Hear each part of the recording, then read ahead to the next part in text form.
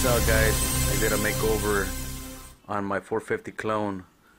I put the KBar on it. Looks pretty nice. Also I added a new tail fin and my old heli days canopy. Nice. I put a new fly barless head DFC clone, working pretty good. And the only thing that I was hovering it, I did the maiden flight just about a while ago, and the thing I noticed is that main shaft is too thin for the head.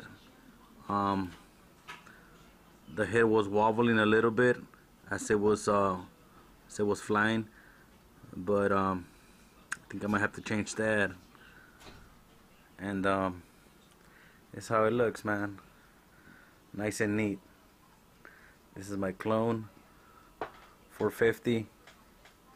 Beautiful. Love it. That KBar kicks ass.